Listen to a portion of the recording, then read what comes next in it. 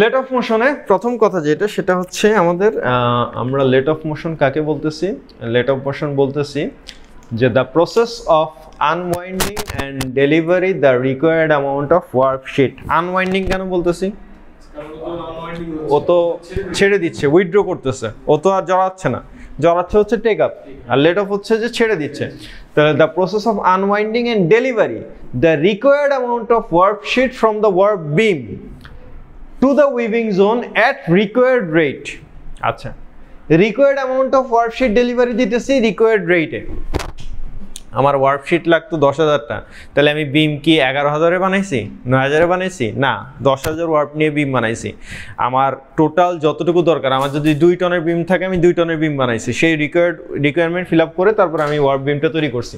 তাহলে ওই ওয়ার্ক বিমটাকে নির্দিষ্ট গতিতে ডেলিভারি দেওয়া। এখন এই জায়গায় এই গতিটা সবচেয়ে ইম্পর্টেন্ট, মানে কোন স্পিডে আমি ডেলিভারিটা দিব। কেন ইম্পর্টেন্ট?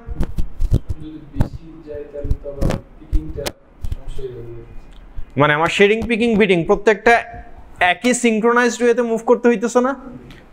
মানে শেডিং এর সাথে পিকিং এর স্পিড জড়িত, পিকিং এর সাথে বিটিং এর স্পিড জড়িত, তার মানে শেডিং, পিকিং, বিটিং তিনোটাই একসাথে সিনক্রোনাইজড ওয়েতে জড়িত। এখন সেইটা শেডিং, পিকিং, বিটিং হয়ে প্রত্যেকটা ইয়ার্ন যতক্ষণে ফিল আপ দ্য ক্লথে আসবে, তাহলে সেইটার স্পিডের সাথে সামঞ্জস্যপূর্ণ থাকতে হবে আমার এখানে লেট অফ, সেটার সাথে সামঞ্জস্যপূর্ণ থাকতে হবে আমার টেক অফ।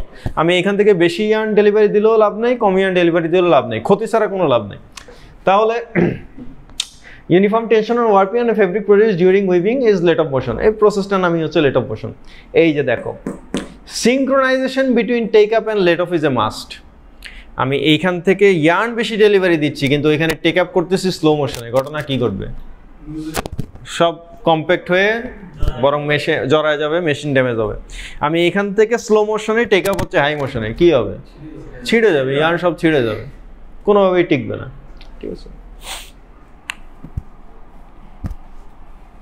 এই যে এত সেন্ট্রাল রুটিন দিয়ে একদিন যাতে তোমাদের ল্যাব পরীক্ষা, ওইটাও যাতে একদিনে একটার বেশি না হয়, থিওরি ফাইনাল পরীক্ষা, চাইলে তোমাদেরকে একদিনে, তোমাদের যে সাহস, চাইলে একদিনে 4টেই নেওয়া যায়, কিন্তু আমাদের সাহস নেই, আমরা ভয় পাই।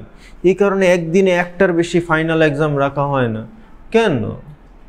চাইলে একদিনে থিওরি শেষ, এক রাতে ল্যাব শেষ, সব শেষ। চাইলে তো 4 বছরের সেমিস্টার, 8টা সেমিস্টার 8 দিনেই শেষ করা যায়। একদিনে 1 সেমিস্টার শেষ, তারপরে বাবা তুই 8 দিন চাকরি থেকে ছুটি নে, তারপর 8 দিন পরে সার্টিফিকেট নিয়ে জয়েন দে, শেষ।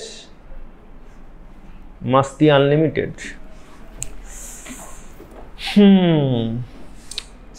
The required amount of work to be unowned is equal to the sum of the length of the fabric to be woven at the take-up section and crimp percentage is subtraction of the extension percentage of work. আচ্ছা, এবার আসছে কাজ। ক্রিম্প পার্সেন্টের নাম শুনছেন আপনারা সবাই? ক্রিম্প অবশ্যই শুনছেন। What is crimp?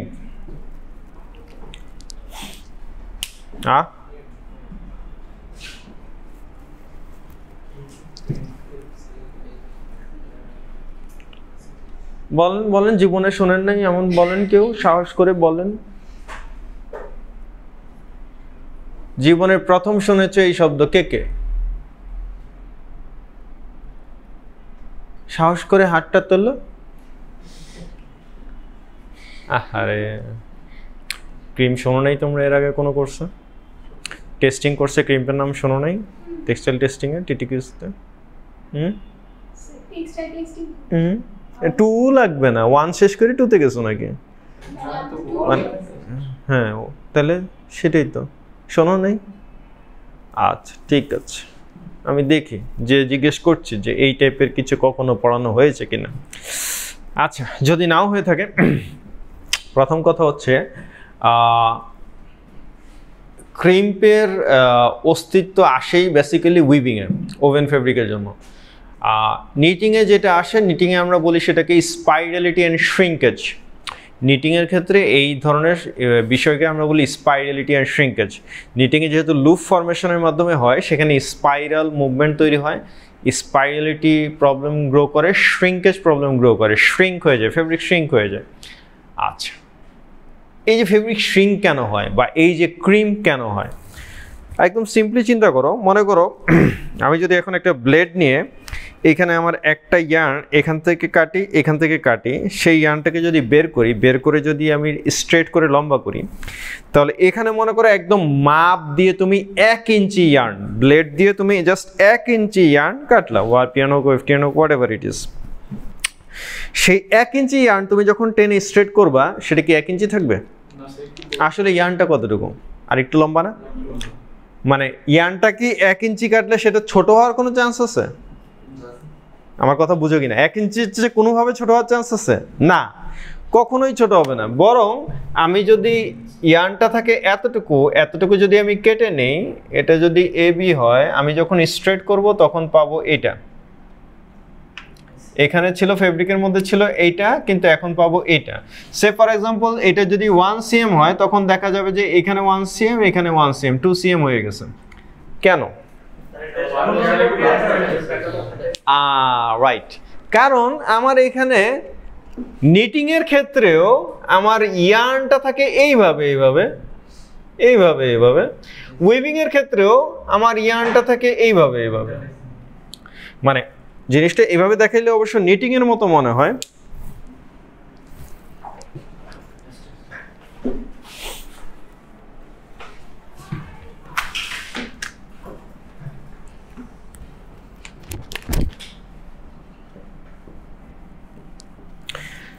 দিন শেষে মূল ঘটনাটা কিরকম হইতেছে? মূল ঘটনাটা তো এরকম যে আমার এই হচ্ছে ওয়ারপিয়ান, এই হচ্ছে ওয়েফটিয়ান, কিন্তু যাচ্ছে তো এইভাবে। আমার এই হচ্ছে ওয়ারপিয়ান, এই হচ্ছে ওয়েফটিয়ান, যাচ্ছে তো এইভাবে। তাহলে ইয়ার্নের লেন্থ কি কমতেছে না বাড়তেছে? কমতেছে। ইয়ার্নের অরিজিনাল লেন্থ যতটুকু ছিল, এখন যখন সে এইভাবে যেতে হচ্ছে, অটোমেটিক্যালি তার লেন্থ কমে যাচ্ছে। তার মানে ফেব্রিকের মধ্যে কি ইয়ার্নের লেন্থ কমে যাচ্ছে। ফেব্রিক থেকে যখন বের করে ফেলবো, যদি আলাদা করে দিতে পারতাম, তাহলে বুঝে যেতে পারতাম যে আসলে ইয়ার্নের লেন্থটা বড় ছিল। তাহলে অটোমেটিক্যালি ফেব্রিকে গেলে ইয়ার্নের লেন্থ কি কমে যাচ্ছে। এইটাকেই আমরা বলতেছি ক্রিম। ওভেন ফেব্রিকের ক্ষেত্রে এটাকেই আমরা বলতেছি ক্রিম। ঠিক আছে? আচ্ছা, তাহলে বিষয়টা এখন কিরকম আসলো? সে ফর এক্সাম্পল এইটার জন্যই আমরা যদি চিন্তা করি, মনে করো একটা ইয়ার্নের ইনিশিয়াল লেন্থ ফার্স্টে ছিল 10 সেন্টিমিটার, এর অরিজিনাল লেন্থ। এই AB এটা হচ্ছে ইয়ার্নের অরিজিনাল লেন্থ। ফেব্রিকের মধ্যে যখন যাবে তার লেন্থ কত হবে? আর একটু কমে যাবে, মনে করো 8 cm। ঠিক আছে, ফেব্রিকের মধ্যে গিয়ে লেন্থ হয়ে গেল 8 cm। তাহলে কত পার্সেন্ট ক্রিম হয়েছে? ইয়েস, 20%। এর অরিজিনাল লেন্থ ছিল 10, আর ইয়া হয়েছে এত।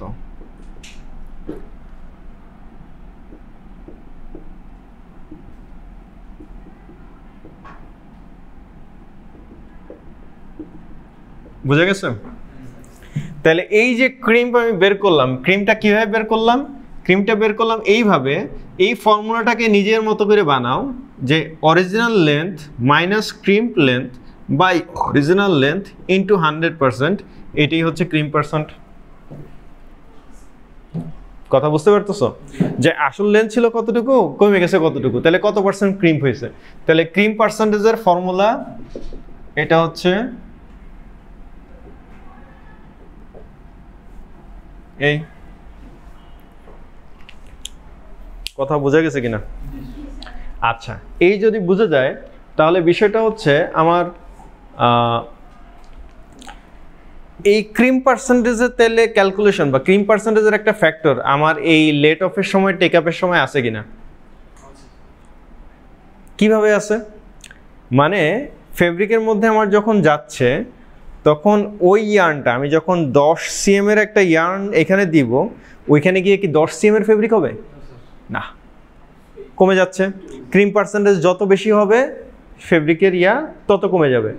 তাহলে আমি যদি বুঝি যে এইখানে মনে করো আমার 10 মিটার ফেব্রিক তৈরি করতে হবে, তাহলে 10 মিটার ফেব্রিকের জন্য এইখান থেকে 10 মিটার ইয়ার্ন ডেলিভারি দিলেই হবে? বেশি দিতে হবে। ক্রিম পার্সেন্টেজের ক্যালকুলেশনে বেশি দিতে হবে। শুধু ক্রিম পার্সেন্টের ক্যালকুলেশন না, ইয়ার্ন টেনশনের ক্যালকুলেশন আছে, ইয়ার ক্যালকুলেশন আছে। তাহলে এখানে আমরা সেটার কথাই বলতেছি যে আমি লেট অফে যখন ইয়ার্ন ডেলিভারি দিব, তখন আমার হিসাবটা করতে হবে যে টেক আপ হইতেছে কতটুকু, ওই পাশে কতটুকু টেক আপ করতেছে। টেক আপ যদি করে 8 মিটার, তাহলে তার সাথে আমার যোগ করতে হবে ক্রিম পার্সেন্টেজ, যে এর সাথে কত পার্সেন্ট ক্রিম্প আছে, মাইনাস করতে হবে আবার টেনশন। কেন? কারণ ক্রিম্পে আমি যখন এইভাবে করতেছি, শেডিং হইলো, সেই শেডিংটাকে আমি তো ওই অবস্থায় রাখতেছি না। টেক আপ যখন রোটেট করতেছে তখন ও আবার একটু টান দিতেছে না, টেনশন অ্যাপ্লাই করতেছে না, টেনশনের কারণে আবার একটু বাড়বে। তাহলে আমার হিসাবটা হচ্ছে ইয়ার্নটা আমি যতটুকু ডেলিভারি দিলাম আর টেক আপে যতটুকু টানলো, তাহলে ফেব্রিক কতটুকু তৈরি হইলো প্লাস ক্রিম কতটুকু হইলো, সেটার সাথে ইয়ার্ন লেন্থ যোগ করতে হবে, আবার মাইনাস টেনশন হয়ে কতটুকু লম্বা হয়ে গেল। মানে এ ফার্স্টে এইভাবে জড়ায় গেছে, তারপরে একে আবার একটু টাইনে দিছি, তখন আবার একটু রিলিজ হয়েছে, আর বাকিটুকু ক্রিম পার্সেন্টের জন্য রয়ে গেছে। তাহলে আমার ওয়ার্প ইয়ার্নের লেন্থ হইতে হবে টেক আপ হইলো কতটুকু প্লাস ক্রিম পার্সেন্টেজ ছিল কতটুকু আর মাইনাস টেনশন হয়ে কতটুকু কমে গেল, বা লেন্থে কতটুকু বেড়ে গেল ততটুকু। এটাই হচ্ছে আমার লেট অফের হিসাব। কথা ক্লিয়ার কিনা? কারো বুঝতে সমস্যা হইতেছে কিনা? অবশ্যই প্রত্যেকটা ইয়ার্নের জন্য ক্রিম পার্সেন্টেজ আছে। ইয়ার্নের ক্যাপাসিটি মানে ইয়ার্নের বৈশিষ্ট্য অনুযায়ী ইয়ার্নের এক একটা cream percentage. Cotton ইয়ার্নের cream percentage, পলিস্টারের cream percentage ইয়ার এক না। আবার ফেব্রিকের কনস্ট্রাকশনের উপর ডিপেন্ড করে। তুমি ওভেন ফেব্রিকের কোন ডিজাইনের 1 আপ 1 ডাউন হচ্ছে না 2 আপ 2 ডাউন হচ্ছে, টুইল ডিজাইন হচ্ছে নাকি প্লেন ডিজাইন হচ্ছে নাকি শার্টিন ডিজাইন হচ্ছে, সেই ডিজাইন কনস্ট্রাকশনের উপরে ইয়ার্ন কোন ধরনের সেগুলোর উপরে ক্রিম পার্সেন্টেজ ডিপেন্ড করে। ইয়ার্ন কাউন্টের সাথে মানে কাউন্টের সাথে তো বেসিক্যালি সব কিছুরই ইয়া থাকে, কিন্তু তার চেয়ে বড় কথা হচ্ছে যে ফেব্রিকের কনস্ট্রাকশন এবং ইয়ার্নটা কি ধরনের। মানে সব ইয়ার্নের ক্রিম পার্সেন্টেজ একরকম থাকে না, yarn two yarn cream percentage vary করে। এগুলো টেস্টিং কোর্সে এগুলো নিয়ে ডিটেল কথাবার্তা হওয়ার কথা, ইয়ার্ন মানে ফাইবার বেসিসে এগুলোর প্রপার্টিস কীরকম হয়। আচ্ছা, আবারও বলতেছি জিনিসটা যেটা সেটা হচ্ছে যে আমার লেট অফের মূল মেকানিজমটা কি। লেট অফের মূল মেকানিজমটা হচ্ছে টেক আপের সাথে সামঞ্জস্যপূর্ণ ইয়ার্ন ডেভেলপ দেওয়া, টেক আপে যাতে কোনো টেক আপের গতির সাথে মিল রেখে এখান থেকে ইয়ার্ন ডেলিভারি দেওয়া। এখন টেক আপ যতটুকু হবে ফেব্রিক টেক আপ হবে, আর আমি ডেলিভারি দিচ্ছি ইয়ার্ন, তাহলে ফেব্রিক যতটুকু তৈরি হবে তার চাইতে বেশি ইয়ার্ন ডেলিভারি দিতে হবে। এটা আমরা একদম কোনো ক্যালকুলেশন ছাড়াই বুঝি। কিন্তু বেশি ইয়ার্ন যে দিতে হবে, কতটুকু বেশি দিবে? আনলিমিটেড বেশি দিয়ে তো আমি আনলিমিটেড বিম বানাইতে পারবো না, যে যতটুকু লাগে ততটুকু খাইয়ে নেবে বাকিটা থেকে যাবে, এরকম তো আর না। তাহলে আমার ফেব্রিক টেক আপ যতটুকু হচ্ছে সেটা কতটুকু হচ্ছে আমি বুঝতে পারতেছি যে যতটুকু ইয়ার্ন দিব ততটুকুতে ক্রিম পার্সেন্টেজ মাইনাস হয়ে যাবে আর টেনশনটা প্লাস হয়ে যাবে। এইটা হচ্ছে আমি যতটুকু দিব, মানে ফেব্রিক কতটুকু হবে। তাহলে টেক আপের হিসাবটার ক্ষেত্রে আমি তাহলে নিয়ে আসবো কী হবে, যে ফেব্রিক যতটুকু টেক আপ করলো আর এইখানে ক্রিম্পের কারণে যতটুকু ইয়ার্ন আমার বেশি দেওয়া লাগবে, ইয়ার্ন কতটুকু বেশি দেওয়া লাগবে, যতটুকু টেক আপ হয়েছে প্লাস যতটুকু ক্রিম, এতটুকু ইয়ার্ন বেশি রাখা লাগবে। এখান থেকে মাইনাস দিয়ে দিব যতটুকু টেনশন হয়েছে, কারণ টেনশনের কারণে আবার একটু লেন্থ বেড়ে গেছে। টেনশন যদি না থাকতো তাহলে আমার লেন্থ বাড়ার কিছু ছিল না, কিন্তু একটু টেনশনের কারণে আবার ক্রিমটা একটু কমে যাবে, একটু ক্রিম কমে যাবে। দেখা যাবে যে ক্রিমের কারণে যদি 2 সেন্টিমিটার স্কুইজ হয়ে যাওয়ার কথা, আবার আধা সেন্টিমিটার টেনশনের কারণে বেড়ে গেছে। কথা বুঝতে পারছো না? ওই মাঝে মাঝে দেখবে যে টেনশন বেশি হলে পোলাপান লম্বা হয়ে যায়, ঠিক আছে? মানে আমার কোর্সে হয় আর কি, লম্বা হইতে হলে পোলাপান আমার কোর্স নেই আর কি। আচ্ছা, তারপরে আসো। আচ্ছা, লেট অফ মোশন তাহলে কি কি পারপাস সার্ভ করতেছে? লেট অফ মোশন শুধু যে ইয়ার্ন ডেলিভারি দিতেছে এটা না, এটা হচ্ছে নন টেকদের কথা। মানে জীবনে যে লেট অফের ক্লাস করে নাই, জীবনে ফেব্রিকের ক্লাস করে নাই, অথবা ক্লাস করলেও ক্লাসের মতো ক্লাস করে নাই, তার কথা হচ্ছে লেট অফের কাজ হচ্ছে শুধু লেট অফ করা, ইয়ার্ন লেট অফ করা। টেক আপের কাজ হচ্ছে ফেব্রিক টেক আপ করা। লেট অফ কি কি কাজ করে?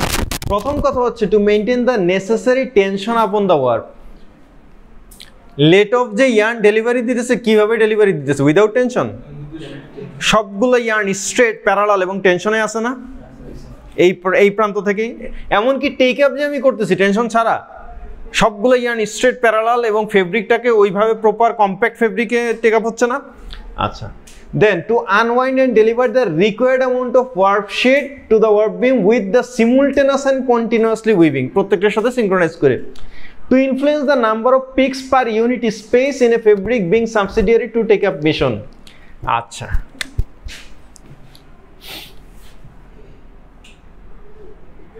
এটা কি pix per inch? PPI equals to হচ্ছে 1 বাই পিক স্পেসিং। বুঝো কিনা? আচ্ছা, পিপিআই কি? প্রত্যেক ইঞ্চিতে কয়টা পিক্স, মানে 1 ইঞ্চিতে কয়টা ওয়েভ টিয়ান আছে, আমার এই 1 ইঞ্চিতে ওয়েভ টিয়ান কয়টা, এটি হচ্ছে পিপিআই। আচ্ছা, 1 ইঞ্চিতে যদি 100টা ওয়েভ টিয়ান থাকে, খেয়াল করো কথা, 1 ইঞ্চিতে যদি 100টা ওয়েভ টিয়ান থাকে, তাহলে এক একটা ইয়ার্ন কতটুকু জায়গা দখল করে আছে? 1/100। কথা ক্লিয়ার? কারণ এক একটা ইয়ার্নের স্পেস, তাহলে আমি উপরে স্পেস দিয়ে ওইভাবে ভাগ করলেই পাই যেতেছে যে তাহলে এক একটা ইয়ার্ন কতটুকু জায়গা দখল করে আছে। আবার আসো, এইটা ক্লাস একটা, এখন এই ক্লাসে 20 জন আছে, তাহলে এই 20 জন এই একটা ক্লাসে কতটুকু জায়গা দখল করে আছে? 1 ক্লাস বাই 20। এখন এই এক ক্লাসের সাইজটা আমি যখন দিয়ে দিব, যদি এটা ধরি যে এটা 500 স্কয়ার ফিট, তাহলে সেটা বের হয়ে যাবে। যদি ধরি 200 স্কয়ার ফিট, তাহলেই বের হয়ে গেল যে 200 স্কয়ার ফিটে 20 জন মানুষ দখল করে আছে, একজন 10 স্কয়ার ফিট দখল করে আছে। এর মানে এটা না যে একদম 10 স্কয়ার ফিটেই বসে আছে, কিন্তু এর মানে এটা যে একজনের জন্য 10 স্কয়ার ফিট জায়গা বরাদ্দ আছে, চাইলে এসে 10 স্কয়ার ফিটই দখল করে বসে থাকতে পারে, কোনো সমস্যা নেই। কথা ক্লিয়ার? আচ্ছা, তাহলে এইটাই হচ্ছে পিক স্পেসিং এর সাথে পিপিআই সম্পর্ক। তাহলে পিপিআই যত বেশি হবে, পিক স্পেসিং তত কম হবে। তার এই ক্লাসে যদি এখন 100 জন হয়ে যায়, তাহলে এক একজনের জন্য বরাদ্দকৃত জায়গা বাড়বে, আরো কমে যাবে, গ্যাদারিং হয়ে যাবে, আরো ঘন ঘন কাছাকাছি বসতে হবে। আর যখন কম, তখন তো 4 জন 4 কোনায় বসে খুঁটি দিয়ে ইয়া করলেই হইল, 4 জন 4 পতাকা হাতে নিয়ে বাস 4 বাউন্ডারি হয়ে গেল। আচ্ছা, সো পিক স্পেসিং এর কনসেপ্টটা এই কারণে ইম্পর্টেন্ট, এবং একটা ভেরি ইম্পর্টেন্ট কুইজ দিয়ে দিলাম যে PPI equals to 1 by pick spacing. একই রকম ভাবে পিক স্পেসিং ইকুয়ালস টু, এটা যদি এটা হয়, তাহলে পিক স্পেসিং কি? 1 বাই পিপিআই। তুমি একটা পিক কতটুকু জায়গা দখল করে পিপিআই জানা থাকলে ওইটা বের করতে পারতেছো, আর ওইটা জানা থাকলে এটা বের করতে পারতেছো। আর পিপিআই তো জানা থাকতেই হবে, ইপিআই পিপিআই এটা তো এটা নিয়েই তো আমরা কাজ করি, যে প্রতি ইঞ্চিতে কয়টা পিক হবে, কয়টা এন্ড হবে, কয়টা ইয়া হচ্ছে, ওয়েভ টিয়ান কয়টা ইনসার্ট করতেছে 1 ইঞ্চিতে। The warp should be supplied in lengths that exactly correspond with those drawn away by the taking up roller, ওই যে যেটা বললাম synchronization থাকতে হবে take up roller এর সাথে, to provide the warp and filling space during weaving. এই যে ফিলিং ইয়ার্ন কোনটাকে বলে? ফিলিং ইয়ার্ন কার নাম? ওয়েভ টিয়ার্ন, পিক ইয়ার্ন, কারণ এটাই তো ফিল করতেছে। মানে ওয়ার্প ইয়ার্ন তো যতক্ষণ পর্যন্ত ওয়েভ টিয়ার্ন না আসতেছে, ওয়ার্প ইয়ার্নের জীবন অসম্পূর্ণ, ইনকমপ্লিট। বিয়ে ছাড়া একটা পুরুষের জীবন অথবা একজন নারীর জীবন ইনকমপ্লিট লাইফ, অসম্পূর্ণ জীবন। এবার সে যতই হুজুর হোক আর যত বড় দাঁড়িয়ে রাখুক, যত বড় দরবেশি হোক, ইনকমপ্লিট লাইফ।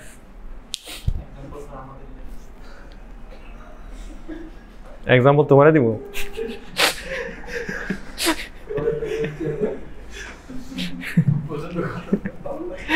আচ্ছা, তাহলে এবার আসে আমাদের types of late of motion. আমাদের সবকিছুর ক্লাসিফিকেশন আছে বলছি, লেট অফ মোশনের আমাদের ক্লাসিফিকেশন আছে। মূল ক্লাসিফিকেশন হচ্ছে positive late of motion, semi positive late of motion and negative late of motion. এখানে লেট অফ মোশনের পুরো একটা ইয়াও দেওয়া আছে, ক্যারেক্টারও দেওয়া আছে যে এই যে লেট অফ কোন দিক থেকে হচ্ছে, এবং এখানে ফেব্রিক টেক আপ শিফটের মাধ্যমে কোন দিক থেকে টেক আপ হচ্ছে। আচ্ছা, লেট অফ যেহেতু মূল বলতেছি পজিটিভ, নেগেটিভ এবং সেমি পজিটিভ, সেই জায়গায় আমাদের ডিফারেন্স যেটা আসতেছে, আচ্ছা ডিফারেন্সটা দেখার আগে, আচ্ছা দেখায়নি, তারপরে একসাথে late of R take off মোশনটা তো একসাথে, ওইটা একসাথে দেখা যাবে। নেগেটিভ আর পজিটিভ লেট অফের মধ্যে বিষয়টা যেটা হচ্ছে, নেগেটিভটা একটু ইজি, লেস কমপ্লেক্স মেকানিজম, পজিটিভটা একটু কমপ্লেক্স। নেগেটিভটা আমি ইউজ করি লাইট অ্যান্ড মিডিয়াম ওয়েট ফেব্রিকের ক্ষেত্রে, আর হ্যাভি ওয়েট ফেব্রিকের জন্য হচ্ছে যে পজিটিভ লেট অফ। এই যে লাইট মিডিয়াম ওয়েট বলতে কি বুঝতেছি আর হ্যাভি ওয়েট বলতে কি বুঝতেছি?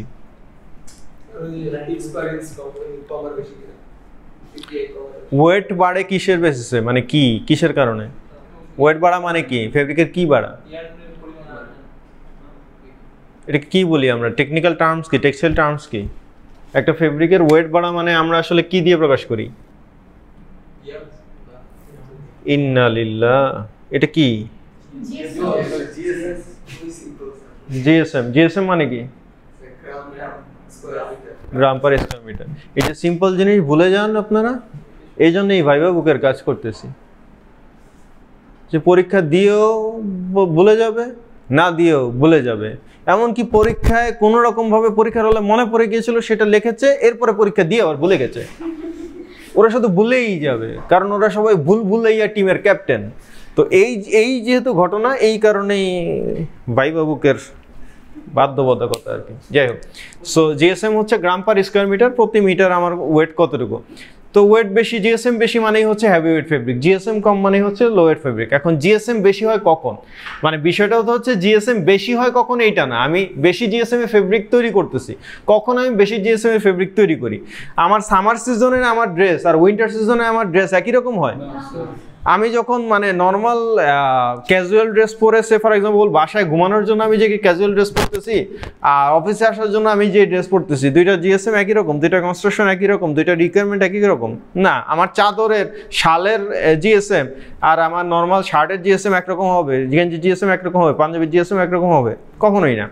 তাহলে প্রত্যেকটি জিনিসের ক্ষেত্রেই হচ্ছে যে আমি ইউজটা কিভাবে করব, কোন ফেব্রিক বানাচ্ছি, কি পারপাসে ইউজ করতেছি, সেগুলোর সাথে জিএসএম এর সম্পর্ক। আমি হাই জিএসএম এ ফেব্রিক তখন করতেছি যখন হেভি ওয়েট ফেব্রিক চাচ্ছি, আমি লো জিএসএম এ ফেব্রিক তৈরি করতেছি যখন চাচ্ছি। নর্মালি আমাদের টি শার্ট, পোলো শার্ট এগুলো জিএসএম অত বেশি থাকে না, কিন্তু আমি যখন ওয়ার্ম ক্লথ তৈরি করি তখন দেখা যায় অবশ্যই জিএসএম বেশি থাকতে হয়। আচ্ছা, এখন জিএসএম বাড়ে কখন, মানে আমি চাইতেছি একটা heavy GSM, high GSM fabric তৈরি করতে, হেভি ওয়েট ফেব্রিক তৈরি করতে। সেই জিএসএম বানাবো কি হবে, হেভি জিএসএম ফেব্রিক কি দিয়ে বানায়? ইয়ার্ন দিয়েই তো বানায়। সেই ইয়ার্ন তাহলে এই ইয়ার্ন কিরকম হবে, এই ইয়ার্নের কি চেঞ্জ? অবশ্যই কোর্সার ইয়ার্ন হবে। অবশ্যই ইয়ার্ন কাউন্ট, আমি যদি ইংলিশ কাউন্টের কথা চিন্তা করি তাহলে ইয়ার্ন কাউন্ট লো থাকবে, আমি যদি ডিরেক্ট কাউন্টের কথা চিন্তা করি তাহলে কাউন্ট হাই থাকবে। তার মানে মোটা ইয়ার্ন ইউজ করতে হবে, আমার কোর্সার ইয়ার্ন ইউজ হবে। মোটা চিকন বলতে কোনো শব্দ নাই, ফাইনার আর কোর্সার, তাহলে কোর্সার ইয়ার্ন ইউজ করতে হবে। আচ্ছা, শুধু মোটা, শুধু কোর্সার ইয়ার্ন হইলেই কাজ হয়ে যাবে? মানে ইয়ার্ন কোর্সার কিন্তু ফেব্রিকের কনস্ট্রাকশন লুজ, ফেব্রিক কোনো কম্প্যাক্ট ফেব্রিক না, তাহলে হবে এটা? তাহলে ফেব্রিকের কনস্ট্রাকশনও কম্প্যাক্ট কনস্ট্রাকশন থাকতে হবে। তো কম্প্যাক্ট কনস্ট্রাকশন মানে কি? আমি যদি নিটিং এর কথা চিন্তা করি তাহলে স্টিচ স্ট্রেংথ হাই থাকতে হবে। আমি যদি ওভেনের কথা চিন্তা করি তাহলে ইপিআই পিপিআই হাই থাকতে হবে। আমার যদি ইপিআই পিপিআই কম থাকে, যে 1 ইঞ্চিতে 4-5টা করে ইয়ার্ন আছে কিন্তু খুব মোটা ইয়ার্ন, হইল কিছু? কথা বোঝো? একটা পরিবারে সদস্য সংখ্যা 4 জন, বাবা মা আর মোটে 2টা সন্তান। তাদের জন্য বরাদ্দকৃত একটা ফ্ল্যাটের জায়গা হচ্ছে 2400 স্কোয়ার ফিট। তা 2500 স্কোয়ার ফিটের ফ্ল্যাটে মানুষ থাকে কয়জন? 4 জন। এখন ওই 4 জন যতই মোটা হোক, ওদের জন্য কি আসলে এক রুমের বেশি জায়গা থিওরিটিক্যালি লাগে? আমি তো দেখি বস্তির রেল লাইনের পাশে যে ছোট বস্তিটা আছে, সেই বস্তির মধ্যে 1 মা 1 বাবা এবং কমপক্ষে 4টা সন্তান ইজিলি বিনা অনায়াসে মাস্তি করে আছে।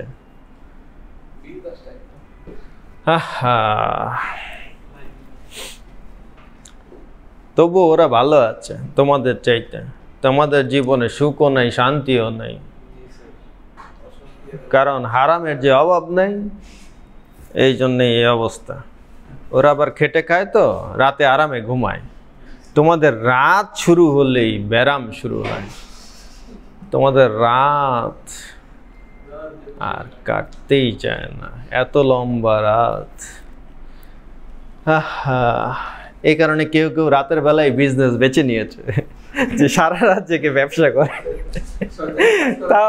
তাও 1000 গুণে ভালো যে আগে রাত জেগে অন্য কাজ করতো, এখন রাত জেগে ব্যবসা করে। খুব ভালো কথা, রাত জেগে আউটসোর্সিং কর, আইটির কাজ কর, ব্যবসা কর, তাও কিছু কর, করে খা, ভালো কাজ করে খা। আচ্ছা আসো,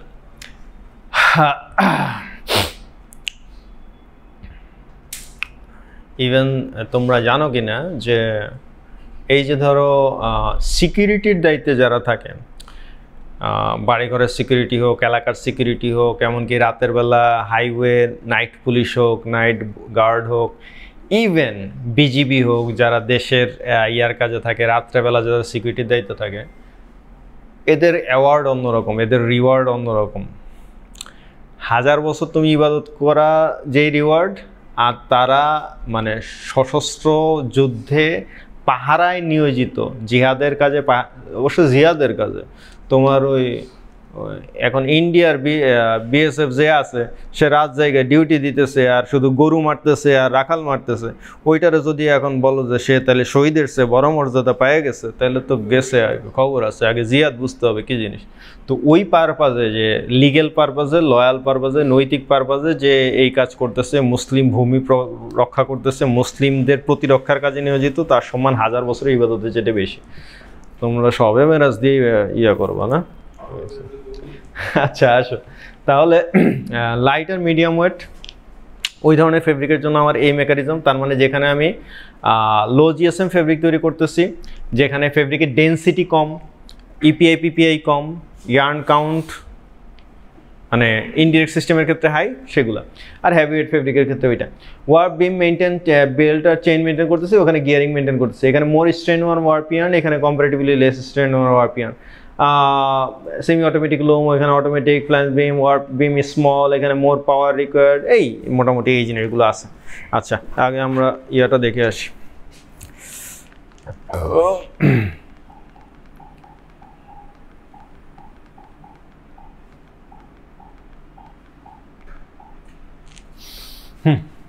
And probably this is our last video of today's class. The let-off on the loom, which is the drive mechanism, controls the rate that the loom beam turns and releases or feeds the warp yarn to the loom. This is how the warp tension is controlled. The take-up, on the other hand, controls the amount of warp yarn pulled forward after the pick insertion. This determines the number of picks per inch in the cloth. The let-off must be synchronized with the take-up to have proper tension control during the weaving process. Therefore, the pick spacing and delivery rate on the loom are controlled by the relationship between the let-off and the take-up.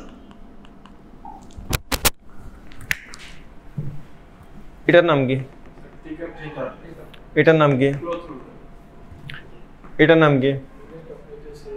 এটার নাম sir young role.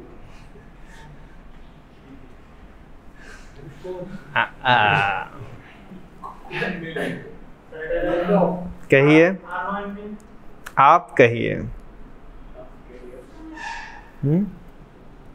কি এটার নাম কি? এটা মানে প্রথম কথা হচ্ছে এটা কোন সাইড? এটা কি লেট অফ সাইড না take up side? Late of side. এটার নাম কি? এটা কি কি জিনিস? এটা রোলার। কি রোলার? কি ধরনের রোলার? কি জিনিস? হ্যাঁ, ইয়ার্ন রোলার। এটা ইয়ার্নকে রোল করে।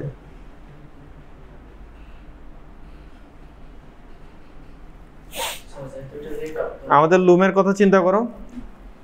আমাদের লুমের এই সাইডে কি আছে? আমরা যখন দরজা দিয়ে ঢুকি এই সাইডে কি?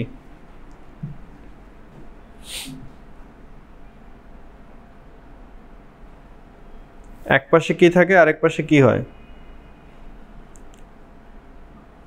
যেই পাশ থেকে ইয়ার্ন ডেলিভারি হয় সেটার নাম কি? মূল কোথায় ইয়ার্নগুলো কোথায় জড়ানো থাকে?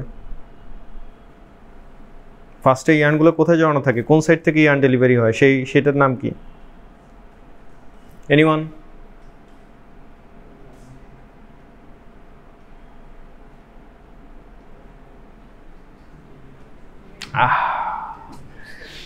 মাস্তি।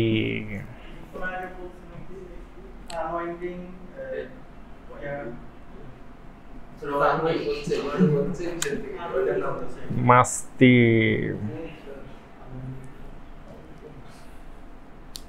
সবগুলারে অলিম্পিকের গোল্ড মেডেল দিয়া ইন্ডাস্ট্রিতে পাঠায়া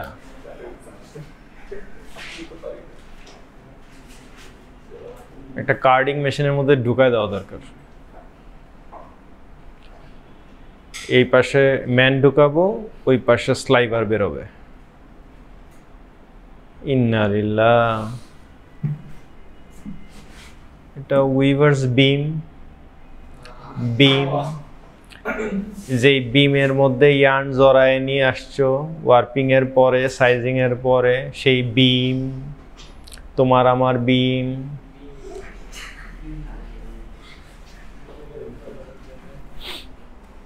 আসলে আমার বিম তোমার বিম হইলে তো তোমার খেয়ালই থাকার কথা। যে এত বছর ধরে আমরা একটা বিম বানাইছিলাম স্বাদের বিম, সেই স্বাদের বিমের কথা ভুলে গেলে তুমি।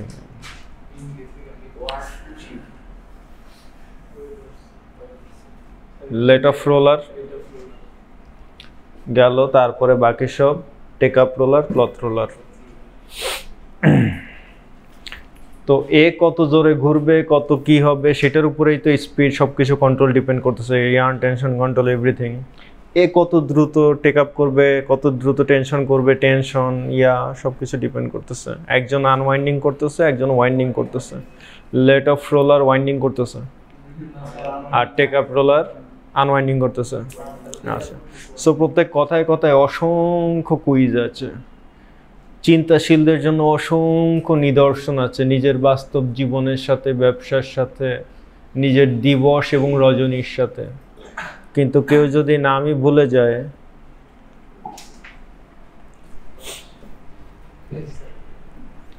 ঠিকই আছে, ও তোমাদেরকে আর কি দেখাবে।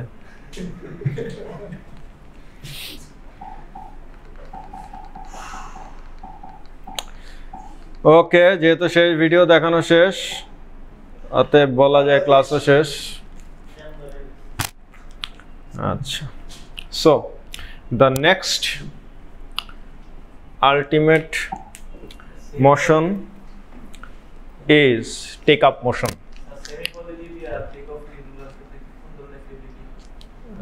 ল্যাবে গিয়ে জিজ্ঞেস করবা, ল্যাবের জন্য যে কমপক্ষে 20টা কোয়েশ্চেন দিয়েছি, একটা কোয়েশ্চেনও লেখছো তুমি?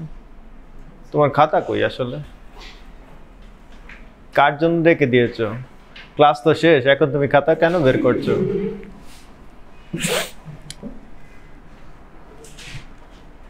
শুধু আমাকে দিয়ে উদাহরণ দেন স্যার, আমাকে দিয়ে উদাহরণ দেন, আমার খাতায় কিছু নাই, এই কারণে আমাকে দিয়ে উদাহরণ দেন।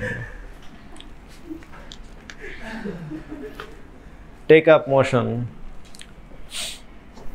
দেখো কোনো কোর্সে স্যার ম্যাডামরা তোমাদের সেলফি দিয়ে নাম্বার দেয় কিনা, তাহলে যদি কিছু হয় আর কি। এছাড়া আমি তোমাদের বাঁচার অথবা পাস করার অথবা ভালো মার্কস পাওয়ার কোনো আশা দেখি না, আমি দেখি না, তোমরা দেখো সেটা ভিন্ন কথা। টেক আপ মোশন, এই যে আমরা বললাম যে আমার এই যে লেট অফ হচ্ছে এবং ব্যাক রেস্টে আসতেছে, উইভার্স বিম, এখান থেকে লেট অফ মেকানিজমটা শুরু হচ্ছে, দেন আসলো, ডিভাইড হলো, শেডিং হলো, পিকিং হলো, রিডের মাধ্যমে ইয়া হলো, এই ফেল অফ দ্য ক্লথে মিলানো হলো, ওভেন ফেব্রিক জড়াইলো, টেক আপ রোলারে আসলো, ক্লথ রোলার। এইখানে এই যে একই সাথে দেখতেছো, আসলে ব্যাপারটা একই সাথে না, এটা টেক আপ রোলার, এটা ক্লথ রোলার। লেট অফ দেখতেছো, এটা weavers beam, late of roller. The process of withdrawing fabric from weaving zone at a constant rate and then winding the oven cloth to the cloth roller with the continuous progress of weaving is called take up. Take up মানে take up করা না, weaving এর take up বা লুমের take up মানে শুধু take up করে না। লুমের take আপের কাজ হচ্ছে withdrawing fabric from weaving zone at a constant rate, একটা নির্দিষ্ট গতিতে ওইটা নেওয়া এবং এরপরে ওইটাকে আবার ক্লথ রোলারে দিয়ে জড়ায় দেওয়া। আমি একটা নির্দিষ্ট গতিতে নিতে হবে, নির্দিষ্ট গতিতে একই সাথে সেটাকে ক্লথ রোলারে ডেলিভারি দিতে হবে, ক্লথ রোলারে জড়াইতে পারতে হবে, এটার নাম টেক আপ মোশন। আচ্ছা, purpose of take up motion, take up motion তাহলে কি কি পারপাস সার্ভ করতেছে বা কি কি ফাংশন দিতেছে?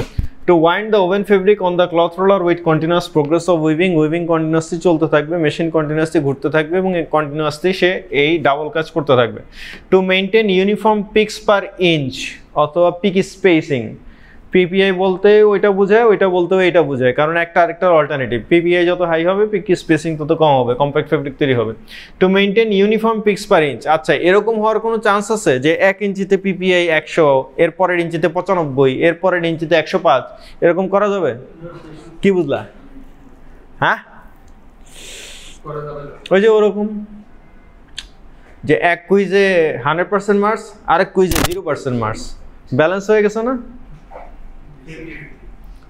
To ensure uniform peak spacing throughout the fabric, আমার প্রত্যেকটা পুরো ফেব্রিক জুড়েই ইপিআই এক থাকতে হবে, পিপিআই এক থাকতে হবে। জিএসএম চাইলেও 100% এক রাখা যায় না, কিন্তু কাছাকাছি থাকতে হবে, এগুলা খেয়াল রাখতে হবে। Take up classification, the last classification of this total motion discussion.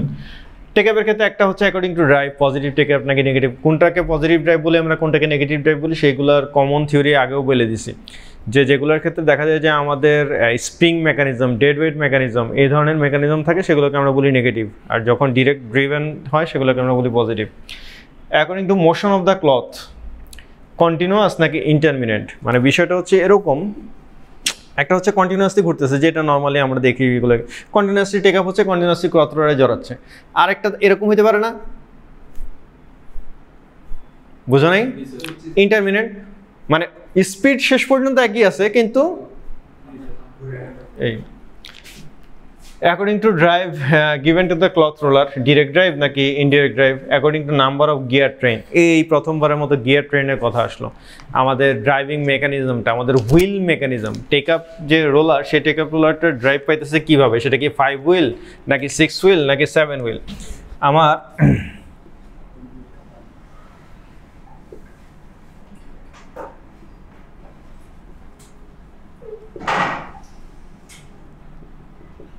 এটা কয় হুইল মেকানিজম আঁকলাম?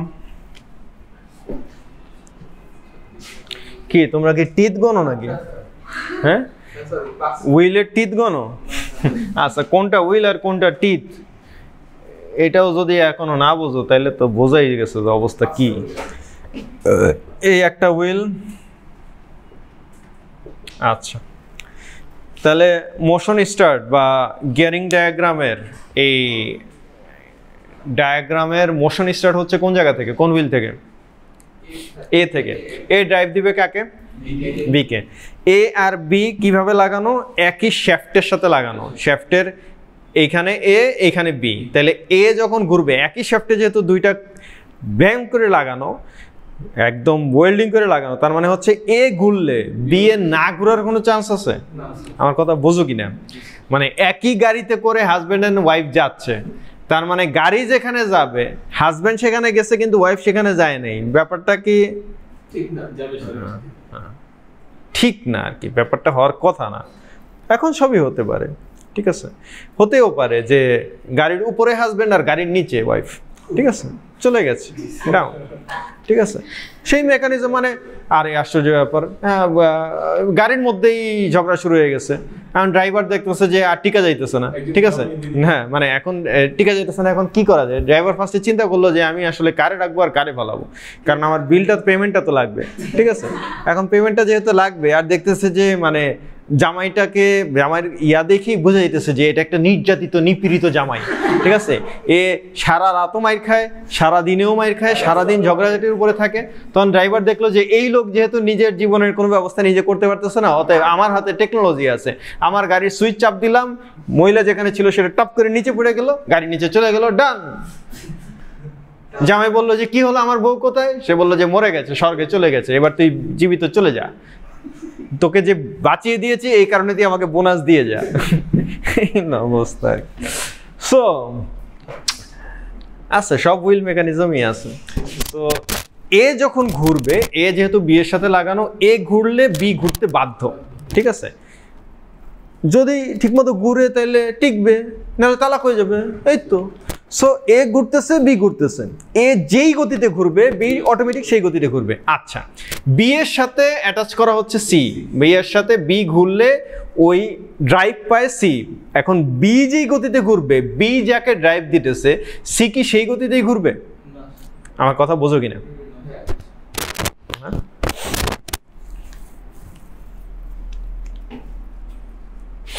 আমরা যখন ক্রাম বোর্ড খেলি তখন প্রায় হয় যে আমি যেই গুটিটা ফালাবো সেই গুটিকে মারতে হবে আরেক গুটি দিয়ে, ওই গুটি দিয়ে স্কোয়ার করে মাইরে ওই গুটিটার ওই পকেটে ফালাবো।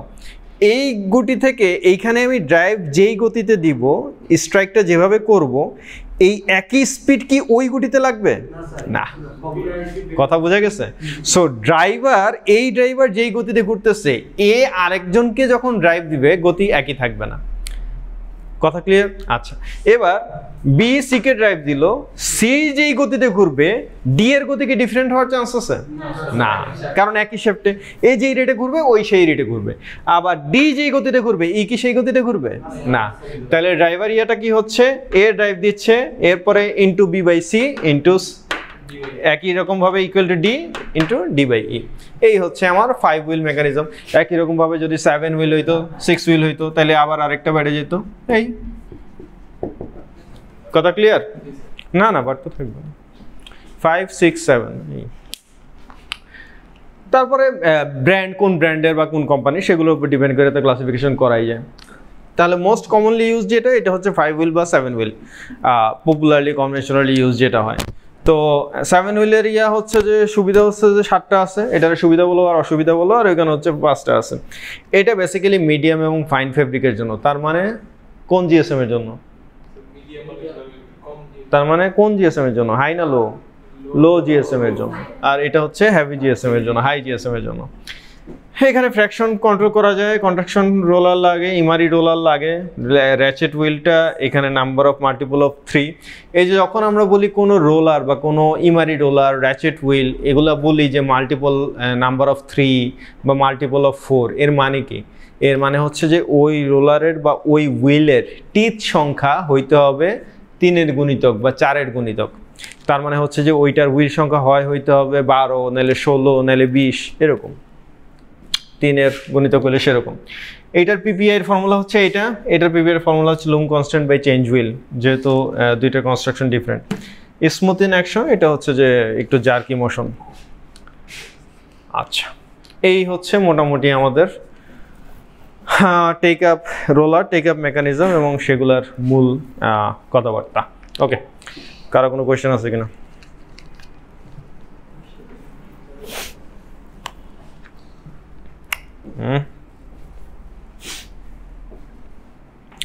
আচ্ছা, কোয়েশ্চেন নাই বোঝা গেছে, কারণ আমি যখন কোয়েশ্চেন করি তখন কি পারো সেটাও বোঝা গেছে। সো নতুন কিছু না। আচ্ছা, লাস্ট যেই মোশনটা সেটার নাম কি জানো? আরেকটা মোশন, প্রাইমারি মোশন ডিসকাস করলাম, সেকেন্ডারি মোশন ডিসকাস করলাম। লাস্ট যে মোশনটা বা সবচেয়ে মানে অবহেলিত, বঞ্চিত যে মোশনটা, সেই মোশনটার নাম হচ্ছে টার্সিয়ারি মোশন। কিন্তু মানে প্রাইমারি সেকেন্ডারি সব ঠিক থাকার পরেও যেই মোশনটা আমাদের সবচেয়ে বেশি হেল্প করে সেই মোশনটার নামও টার্সিয়ারি মোশন। কারণ টার্সিয়ারি মোশন সহজভাবে বলছি, টার্সিয়ারি মোশন কোন মোশনগুলো? টার্সিয়ারি মোশন হচ্ছে স্টপ মোশনগুলো। আচ্ছা, স্টপ মোশন থাকা না থাকার মধ্যে পার্থক্য কি? সে ফর এক্সাম্পল আমার ওয়ার্প স্টপ মোশন আছে আর ওয়ার্প স্টপ মোশন নাই, দুইটার মধ্যে পার্থক্যটা কি?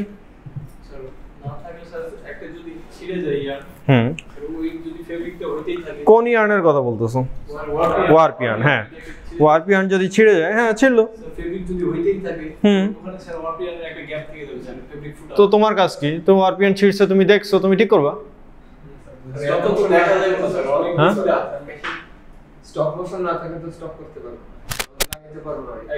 তুমি ম্যানুয়ালি স্টপ করে দিবা, তুমি দেখছো স্টপ করে দিবা, তো কমবেই তো। এই স্টপ মোশন কি মেশিন স্টপ করতেছো না? স্টপ মোশন তো মেশিন স্টপ করতেছে, ওই স্টপ মোশন তুমি। হ্যাঁ,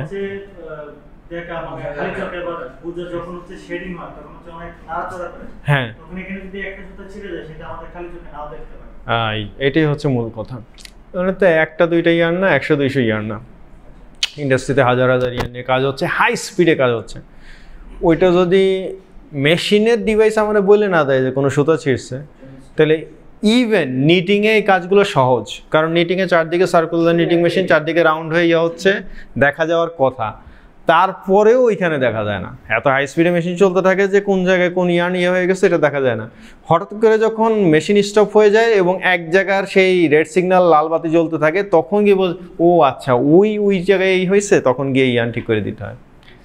আর উইভিংয়ে তো কথাই নেই।